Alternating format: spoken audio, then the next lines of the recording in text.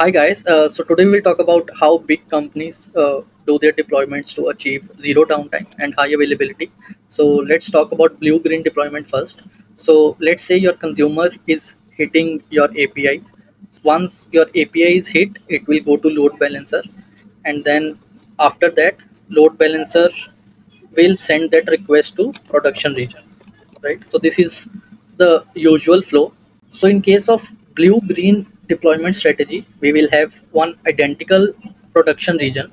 So the live region, which will be called by our consumers, will be the blue region, okay?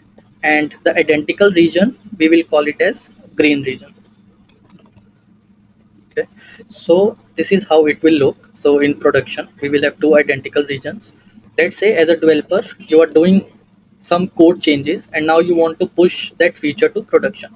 So what you will do, you will just push your code changes in GitHub, and after that your CI/CD pipeline will run. So inside this pipeline, you can run automated test cases, you can deploy on your QA server, you can do regression testing, performance testing.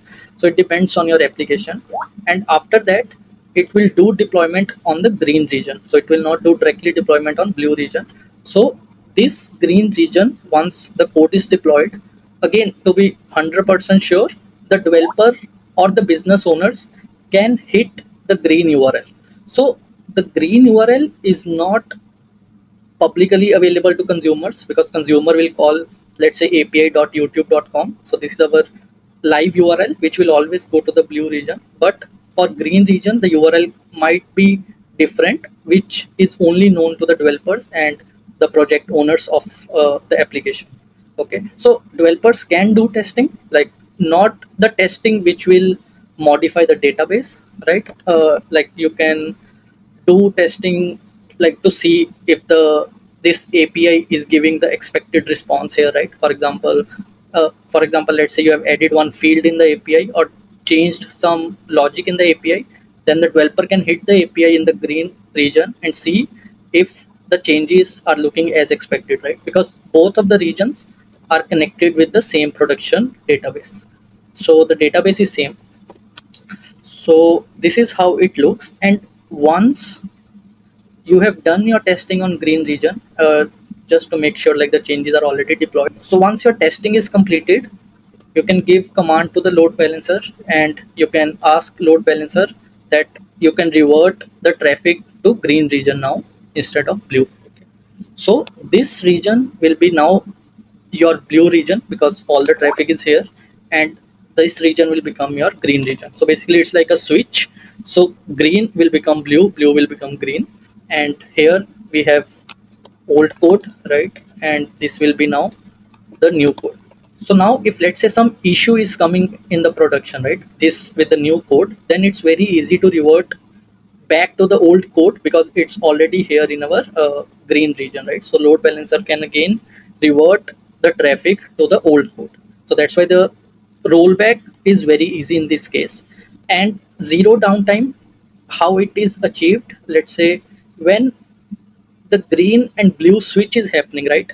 So the load balancer will not cancel any request. So whoever consumers have established the connection with this region will get their response, and the new connections will start getting established with the blue region, which is having the new code. So that's why no request will fail, and that's why it is known as like zero downtime or high availability. So during the switch also no request is getting failed. So this is like the blue green strategy, right? But we can also do the canary deployment like with blue green. So instead of switching all the traffic here, right, to the new region, we can put some automation scripts in the load balancer and we can switch like 20% of the traffic or 30% of the traffic just to do the A/B testing kind of thing.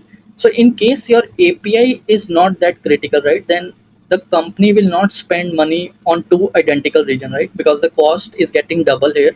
So let's say in canary, what will happen, the load balancer will send the request here, and then once we want to do our deployment, we will start a new node, right? So we will start a new node here and then push our code in this node or server, and then we will ask load balancer like send 20% traffic on this new node, and once it is tested, then you can switch to your production region. So basically it will help, like this node is getting created on fly, so you don't have to manage extra expenses, and it is not like same configuration as production region. It's just a one node or one small pod or server, right? But in blue green, if your production region is having 10 servers, your green region will also have the same number of servers. So if you found this video helpful, don't forget to like, subscribe, and hit that bell icon for more programming content.